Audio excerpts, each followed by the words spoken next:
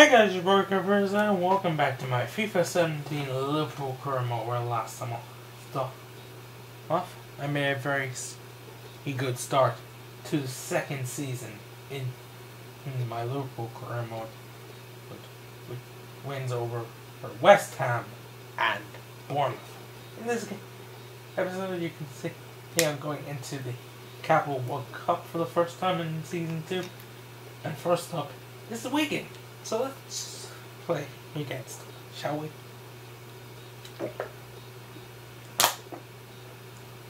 Also, I hope you are enjoying Black Friday.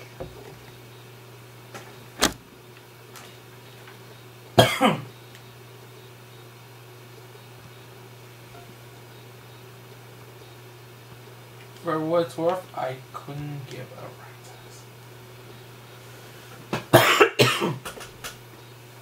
It's cup tie time in the English League Cup, and I can sense the extra buzz amongst the supporters as we came into the stadium. Wigan Athletic play Liverpool. Check for you. This is focus on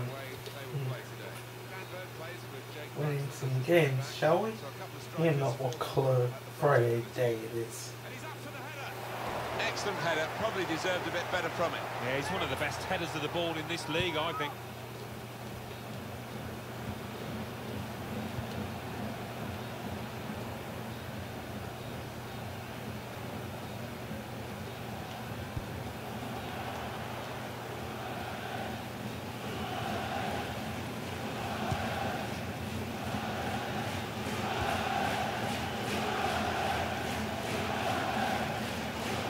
Oh, I thought I might get an intercept that, but not to be.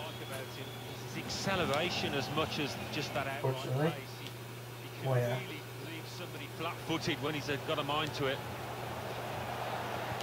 Alexander-Arnold. Won the ball cleanly.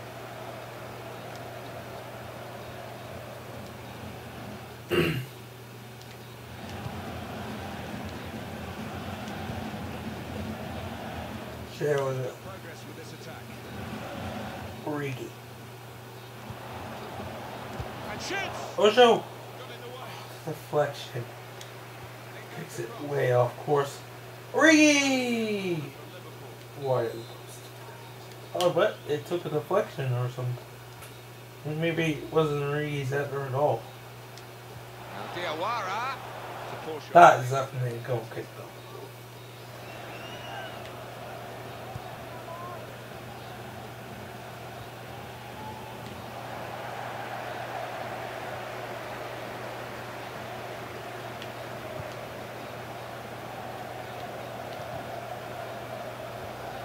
Really? Just lent the ball to its mate and got it back again. Got the tackle in. Oh, he could be in. That's a bad foul. Come on, give him a yellow. I don't think you even give him a yellow. And he can't get it. Oh, Alexander-Arnold though! What a free kick! What a goal as well. That's the fourth free kick I've scored. And already! It took me months to score one free kick in FIFA 16. In only a few months, I've scored 4. That's 2 I've scored with Alexander-Arnold. Oh, I took a deflection off of some dude's head. That's really why it's gone in. Oh no, it hit his shoulder. It looked like it hit his head in the first replay. So the first goal It hit like the shoulder blade of him. It's given as Alexander-Arnold's goal, so it must have been going in regardless. The fact that the keeper that's one he'd like to see again, a back heel. was barely unable to keep it out with the deflection. Says he probably wouldn't have gotten there if it hadn't taken a deflection. So probably be 1-0 anyway. The referee spotted that deflection. He's pointed for the corner.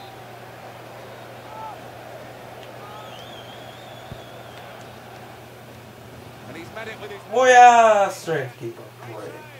Oh, nothing wrong with that, was that? He was going to score with a header, but top keeping.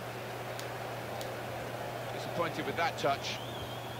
Came in with the challenge and the ball broke free.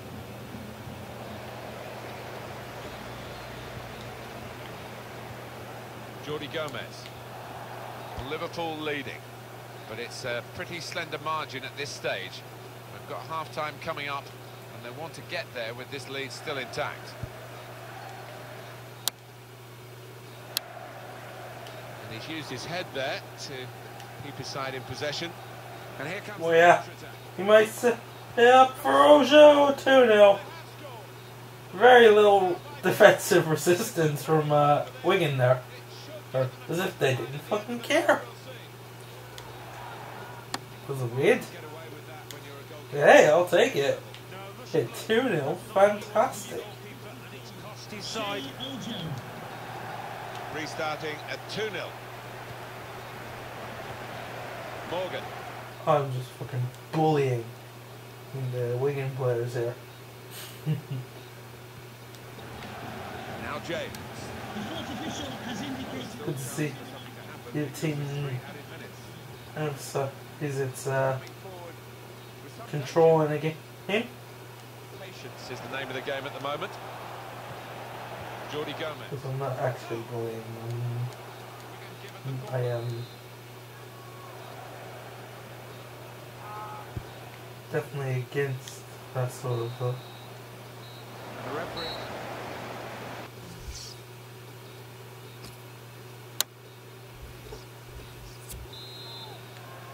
Good action in the English League Cup in the first 45 minutes. Second half starts now. I think one or two players surprised us actually how well they played in that. Alexander Arnold. He's got his fist to it. Shots on here. Clever! Why did I go for that? Why? Freaking. I score a free kick and suddenly I've got the biggest lot of confidence in the fucking land. Well, 35 to go for something crazy. Small figure, but loads of potential. That's not. You see that wall? That was a great ball in. The defender got it away. Although Moya almost turned it in. Origi off. His first touch wasn't so terrible. Fucking hell, yay! Seriously. Throw in for Liverpool. Substitution for Wigan Athletic. Coming off the pitch, number 7. I've never touched the sliders, but if I ever did, I would go straight for the one on first touch control, just to alleviate some of this bullshit that randomly happens. I know it's supposed to be unrealistic, but it gets so annoying when you know, oh, it's probably prevented a clear goal. Oh, like it probably did there with Origi. Of course, I will never use sliders, but that's not the point I'm trying to get across. But the Wara makes it unnecessary to use sliders. I mean, look at that. That is fantastic. That is two really good goals. Well, saying that Shea Ojo's goal is not exactly something to be sneezed at. It's not a bad finish.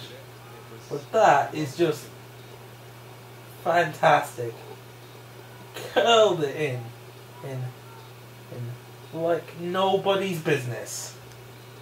It's given them a comfortable. Thank you very much. 3-0. Morgan. Challenges for the ball.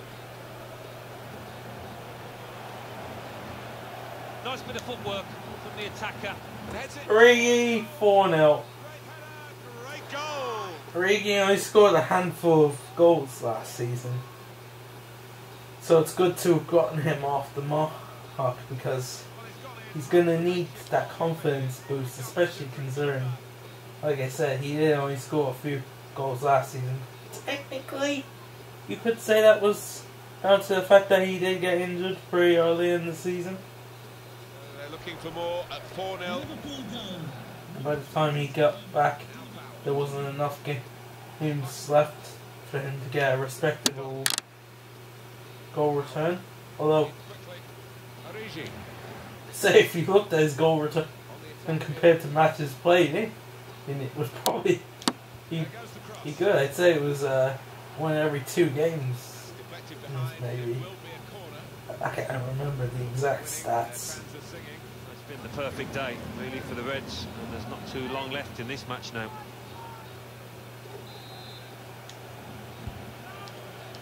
Just a quick check on the clock, and there are 20 minutes to go.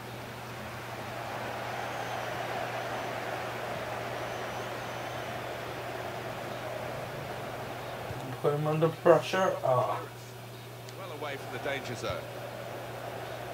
Klaba. There's some potential in this move. Oh, the header. Moya. He's got his shot off now.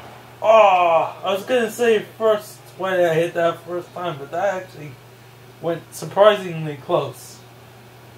You know, Origi's... Oh.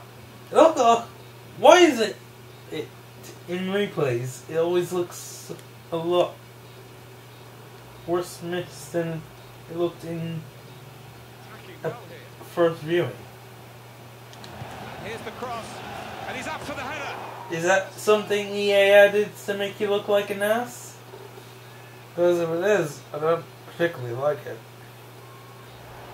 How about that goal for sheer class? Well, he could have missed that. Bruch makes it 5-0. Dominating performance. Just from the delivery to the finish. Top marks. 5-0 and the game underway. brilliant. Sometimes. And you know what? I'm so confident. I'm so in control here. We can make some substitutions. Let's do that. Freaking.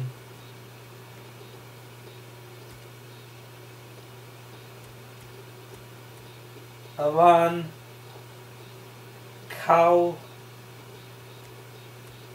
and Feor are all coming on.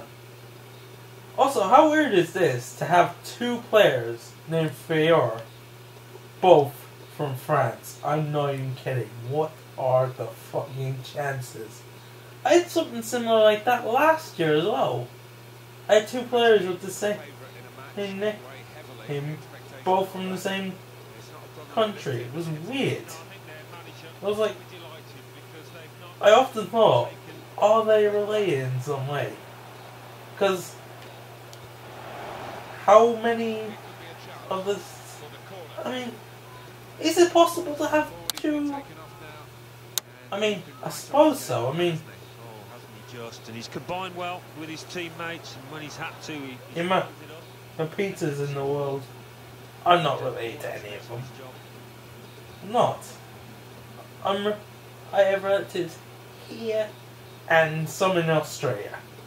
And when I say here, I mean in Ireland, where I live. I don't have any relations in America that I know of.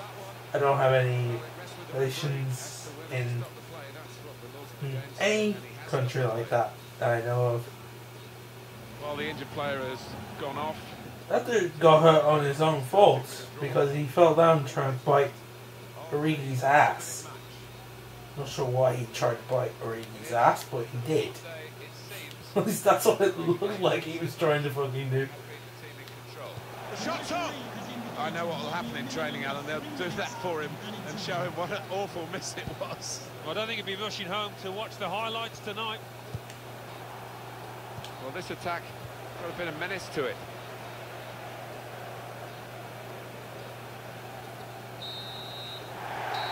And that's the final whistle from the referee.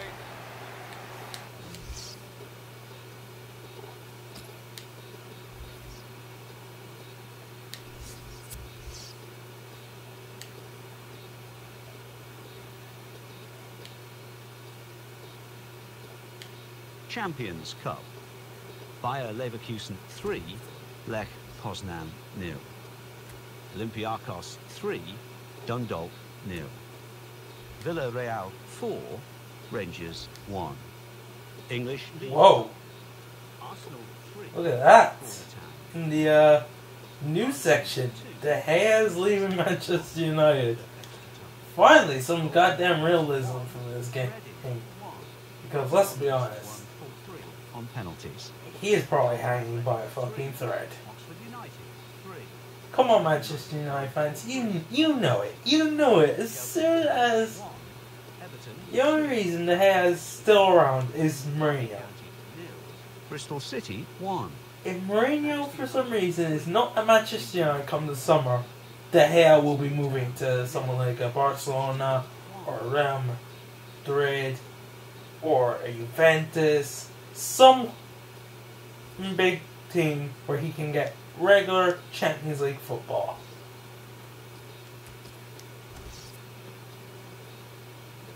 Because he is a very good player, and that is kind of what he deserves. There's no shame in admitting that.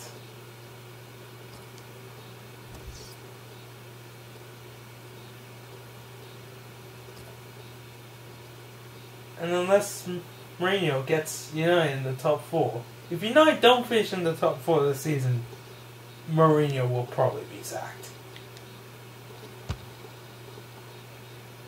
I mean, the Manchester United board might be looking for him to win the title this season, and might be why they spent so much on Pogba, but they would at least want top 4 if for some reason United didn't win the title, which at the moment doesn't look like it. Earmark this pair as two danger men. Now with the way teams like Manchester City, Chelsea and Arsenal are playing, Big reshuffle for Liverpool. Loris Karius. I wouldn't include Liverpool in that, but I know it takes one game and Liverpool's form goes out the fucking window. And that could be fucking tomorrow when we play Sunderland. That would be just like us, to be honest. Been unbelievable throughout the season, and then we go out against a team like Sunderland and we're fucking terrible. Like we never played football before. And they'll fucking just steamroll us. That is exactly that is the kind of thing you cannot.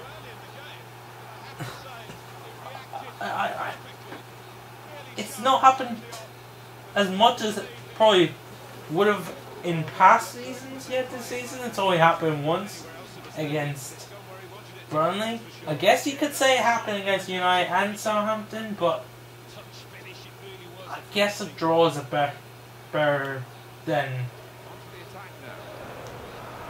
Here comes the cross. 2 draws are better than 2 defeats. And he could get away here. I mean, it might have been 2 defeats if Manchester United and Southampton showed any interest in actually testing Karius. I mean, although Southampton had a few shots, Manchester United just didn't bother. Oh, shots fired! And I don't give a shit because Manchester United fans, if they are and they subscribe to me, fuck off! I don't want you to subscribe to me. I will do perfectly fine without you. In fact, I will do better without you. If for whatever reason you are subscribed to me, just leave. If I could ban you, I would. But I don't know who any of you support. It could be in. Sturridge. Struck the post, got to be. Hugo Lloris with a save. It is a corner. Any of you who support Spurs, you might not want to watch this video the way it's going because I am on fire so far. The Hood and Daniel Sturridge have made it 2-0 already. Lloris, he's another one who it might take one bad season for Spurs if I think Lloris might end up leaving Spurs if they get like a big offer from him. Again, a Real Madrid or a Barcelona or a Juventus. There are teams who would look at Hugo Lloris and say, yes please. I mean, Spurs are out of the Champions League. That's got to be worrying if you're a Spurs fan. To get into the Champions League is hard enough. But the fact that they couldn't stay in it is worrying. Christian Eriksen.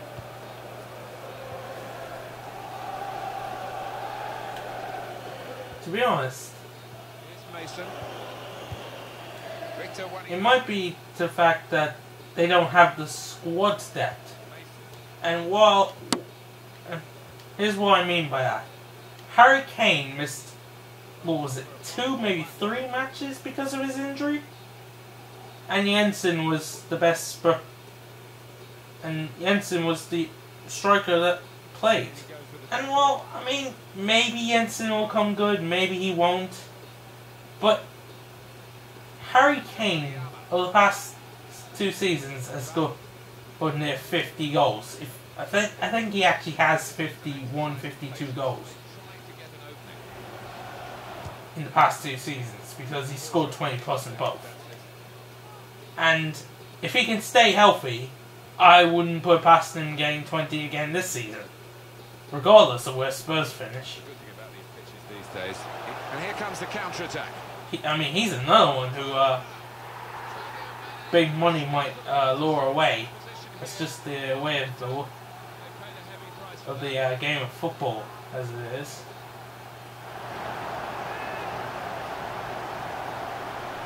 If you have a player who can impress, a team will look at and say, we could use him. Oh, it's an enviable situation for them. Should be home and hosed. A good look here. And I'm trying to think what big teams might want Harry Kane. I mean, Harry Kane is a very good player, but I mean, big teams like Real Madrid and Barcelona have better players, unfortunately.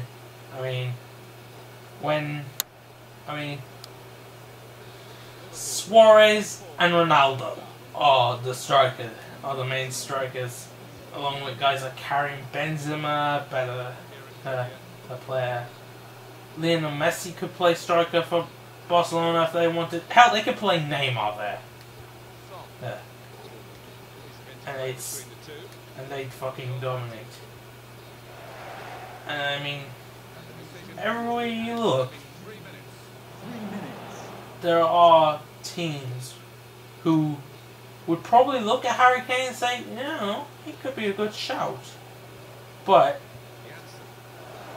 chances are they have a better player already. Like, Bayern Munich have Robert Lewandowski.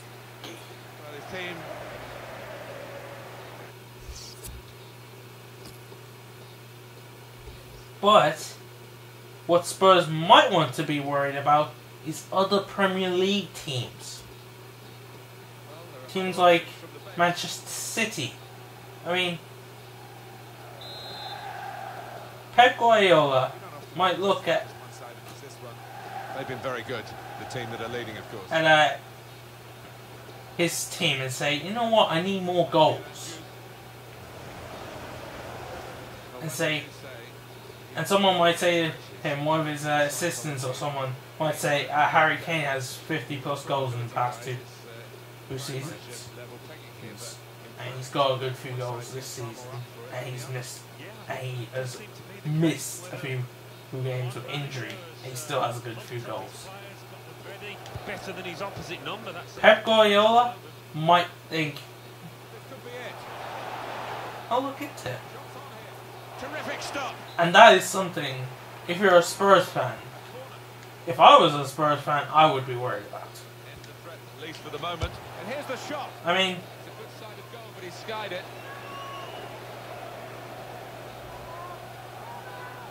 some Liverpool fans are worried about Coutinho, but I'm not. Because I don't think Coutinho is gonna... As long as Jurgen Klopp is at Liverpool and doing well, I think Coutinho will see out the plan. I mean, if it starts going downhill, maybe Coutinho might consider it, but he's all the players seem to be having the fucking time of their life. I mean, you can see it any time Liverpool score a goal. Well, I mean, players look happy when they score goals anyway. They just look like they're having fun. It looks like they're playing because they want to have fun. They're professionals who get paid loads. And there are players who generally, even when they score lots of goals, they look happy, but they don't look like they're having fun. They're like, it's just another day at the office. But the Liverpool players, I'm not saying this just because they're Liverpool players. They generally do look like they're having the time of their fucking life.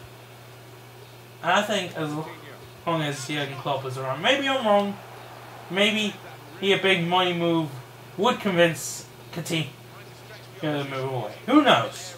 I generally think, with Jurgen Klopp, I think he is having the time of his life. I mean, Coutinho is probably in the best form of his career. And that man as well, Emre Can. Emre Can has a few goals this season in real life. Emre Can is a defensive midfielder. He shouldn't be scoring a few goals this season, but he does. He has them. And he attributes it, he even said it, it's because of Jurgen Klopp. He said the way Jurgen Klopp plays him and uses him in the team is why he's playing so good. I mean, Adam Lallana, all us Liverpool fans, let's be honest, we were all saying, Lallana is useless under Brendan Rodgers. We were all wanting Lallana out. We didn't want any bit of Lallana. He was terrible. Dejan Lovren was terrible. But they've become good players, seemingly under Klopp. He's seemingly turned them into good players. And you're just like, hang on, are these the same players? I mean, he's turned James Milner into one of the best left-backs in the Premier League. James Milner is a central midfielder. He should not be one of the best left-backs in the Premier League. And don't tell me he's not one of the best left-backs in the Premier League, because the man works his fucking ass off. I mean, the best left-back in the Premier League is probably, right now, Danny Rose, who's ironically with Spurs, but James Milner would be up there. What can Tottenham do now in these closing stages? Well, I think we're going to see some Route 1 stuff here, Martin, in the next few minutes. He is just playing unreal. The fact that he is keeping, he says he's down as a legit left back, but I don't fucking believe it, because left backs are supposed to know how to defend, which he severely lacks in Alberto Moreno. So, yeah, I don't know if he is a legit left back, but he's supposed to be, and yet he's been kept out of the team. He's been kept out of the first team by a 35, I think he's a 34 or 35-year-old central midfielder playing out of his position, but playing like a man possessed. Milner has put in as good performances at left back for us as he has throughout his career. I mean, this sounds like I'm just trying to big up Liverpool. I'm not. I'm just praising the players who, under Jurgen Klopp, have seemingly come to life and have changed whoever the fuck they are. They were somebody else. They were who they originally were, and now they're somebody completely different. I mean, if you told me before Jurgen Klopp showed up that Adam Lallana would turn into one of our key players, I would have called you a fucking liar and just disregarded whatever else you had to say. And you would also say, James Milner's going to become the best left back, our first choice left back. He's going to be better than Moreno. Sure, whatever, crazy bastard. But you would have been right. and I would have been wrong for calling you a crazy bastard. So that is crazy. And that is the power of a good manager. Yeah, and a team playing in form. I didn't mean for that to become all about Liverpool. What was I talking about? Doesn't matter. That is going to be the end of this episode. Thanks for watching. Hope you enjoy. Smash the like button if you did. Subscribe if you're new. Sorry I talked about Liverpool for the last 15 minutes or so. So yeah. Until next time, I hope you all have a very, very nice day. Peace.